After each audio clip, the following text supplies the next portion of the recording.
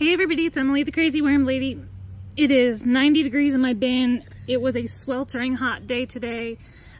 Losing a little bit of sunlight now, but I wanted to pop in here, show you guys what was going on. I do think I'm going to dump this bin into my raised bed to finish composting there and restart this bin with nothing but the leftover breeder cocoons and breeder worms that I have, simply because I'm not going to be able to get the gardening and the harvesting done that I was hoping to because of my recent health issues. But you can see like this corn's been in here a while and it's molding and getting soft and turning funny colors, but they haven't really quite worked into that yet. But it seems like they're sticking in pockets that are areas that are cooler. So they kind of find the spot that isn't hot in the bin, and during the day it is getting 90 plus in this bin. But they haven't seemed to be overly distressed by it, and if I just kind of shift the bin around into the shade, the worms seem to be doing fine. I'm not seeing mass escapees or anything like that. They all seem quite healthy actually. There's a good deal of mites and beetles and all sorts of stuff, but that's going to be expected, especially in an outdoor composting system. Not a fan of those guys, but all in all, this stuff is looking really good. So just gonna dig around a little bit in here and see what type of compost we have and how it's looking. But it's funny, as soon as the weather warmed up and I started feeding more, the worms are so red and healthy and they're working through things really fast. So I couldn't be happier with that. Still trying to firmly decide what I'm going to do, but I'm pretty certain this is just going to go into the garden and we'll restart. All of these lovely worms will continue working. I might plant some like cover crop in my raised bed, which is right now nothing but weeds, and just have that as a way for the compost to kind of build up microbial activity in the garden so that I can plant next season when I'm feeling a bit better. But I can feel down here just gobs and gobs of worms. It just must be a really comfortable temperature over here in this corner. But the top is a little bit dry, but as soon as you go down, see some of the babies there, go down just a few inches, the moisture is actually relatively good. There's like a whole apple that hasn't even began to break down. I don't even know who gave this to me. This apple looks fine, but it's in here.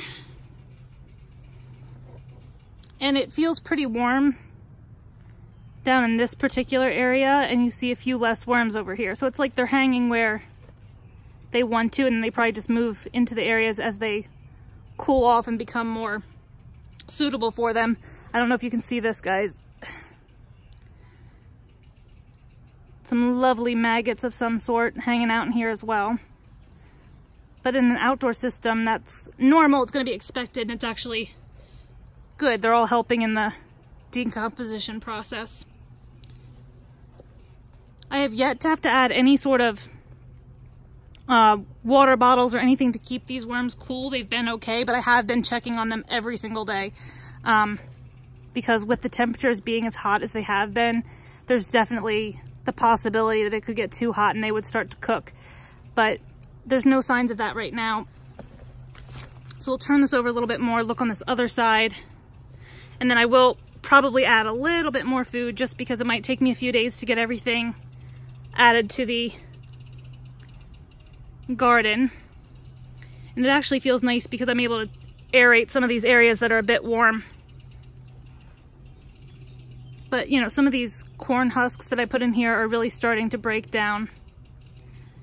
So everything, given some time, will start to break down, and they're working really fast in here considering the amount of food I've been giving them.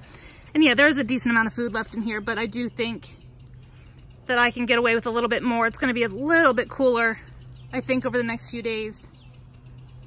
So I think they should handle that okay. And this food has been pre-composting on my countertop. So that's also a benefit. It's not going to be heating up too much because it's already kind of done that inside this pot I had in my kitchen. But I'm impressed with the life. I'm impressed with how rich this stuff looks down the bottom, especially where more of these leaves and all are. And even when I dig as deep down as I can get, everything I'm coming up with is still able to flake apart, which just lets me know that it's not overly wet in the bottom.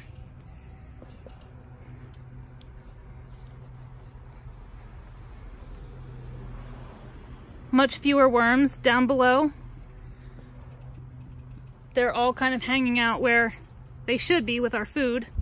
And now, of course, I'm mixing everything up so much, but they'll figure it out where to go. And like I said, if this is just going to compost in place in my garden, I don't even really care.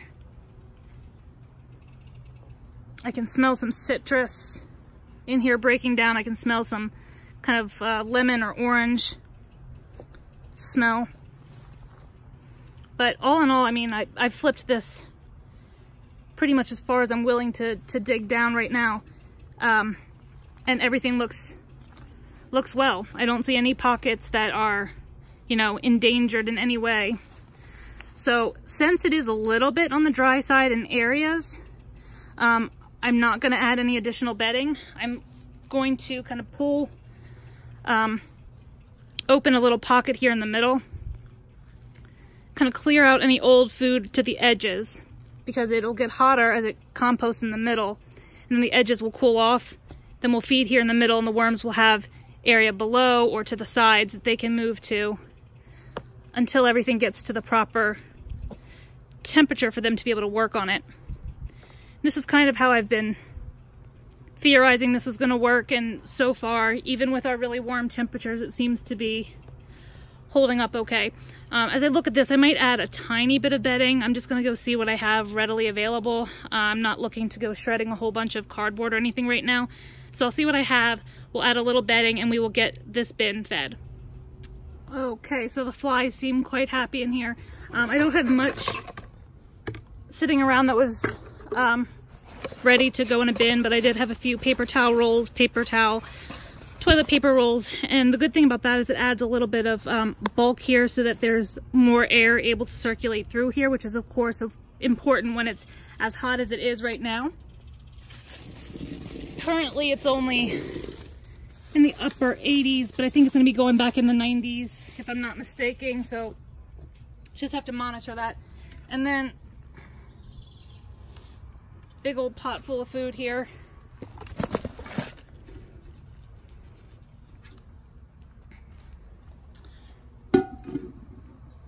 Gonna get all this good stuff out of here, and then I'm just gonna loosely cover everything with the castings because it is going to heat up in the middle here.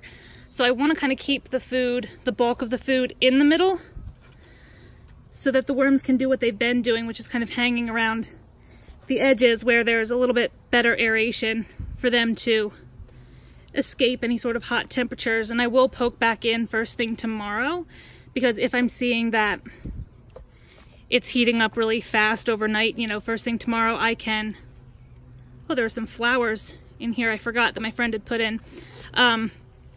If it's heating too much, I will throw in a water bottle, a frozen water bottle or something to cool it off. But I'm trying to do as minimal maintenance as possible. That's kind of the goal here. See what we can do without having to go to massive extreme measures to keep the worms alive. So my first instinct right now is to just kind of leave it like this, let it go, and see how the worms can handle it, and then adjust if necessary. But I did, like I said, I turned it up well, which gave some air pockets in there for better ventilation. And you know, it is going to get warmer in the middle now that I can't get this in here. I want to try to put this probe close to the middle so I can peek at it first thing in the morning. But right now that's reading 91, 92 degrees. So it's gonna be hot, but if I have to throw in ice water bottles tomorrow, I will. And in the next day or two, we're gonna get these guys into the garden, and we'll restart this bin with my breeder trays. So it'll be lots of peat moss with cocoons loaded down into it, and we'll start with that and some of the breeder worms that are already in those bins, and we'll let it take off that way, and that way my garden will benefit from some additional worm activity, and we can build a new population in here without having to go through the nightmare of an extensive harvest. So kind of a quick one today. Sorry the lighting got a little bit dark here at the end, but did want to bring this to you guys. So let me know what you think. Drop those comments below, like this video, subscribe for some more content from me, and hit that bell for notifications, and I'll be back with you guys real soon for an update.